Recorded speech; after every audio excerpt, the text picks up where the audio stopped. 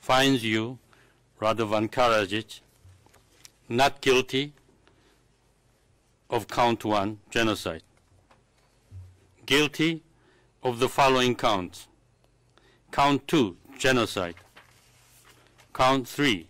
Radovan Karadzic, the former Bosnian Serb leader, has been sentenced to 40 years in jail after being found guilty of 10 out of 11 charges, including genocide and other war crimes by the International Criminal Tribunal for the former Yugoslavia. The war began in 1992 when Bosniaks and Croats voted for independence from the former Yugoslavia Federation in a referendum that was boycotted by Serbs.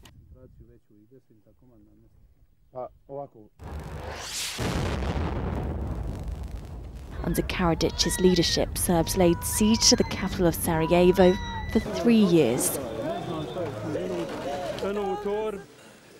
They also killed and persecuted Muslims and Croats with the aim to carve out the Serb Republic. Tens of thousands were imprisoned. In the town of Srebrenica, 8,000 Muslims died in the worst war crime in Europe since World War II. In 1995, the United Nations War Crimes Tribunal charged Karadzic with 20 separate war crimes, including genocide and crimes against humanity.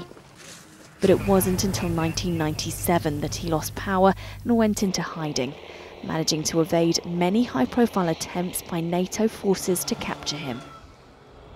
He hid by posing as Dragan David Dabic, a doctor of alternative medicine, growing a beard and his hair. It was under this disguise he was arrested on a bus in Belgrade in July 2008. He was then extradited to the Netherlands to face the ICTY in The Hague. Karadzic's 40-year sentence will be reduced by slightly more than 7 years for the time he's spent in detention, but it is expected he will appeal. In an interview ahead of the verdict, he said he had worked to uphold peace and deserved praise, not punishment. Count 10, unlawful attacks on civilians or violation of the laws or customs of war.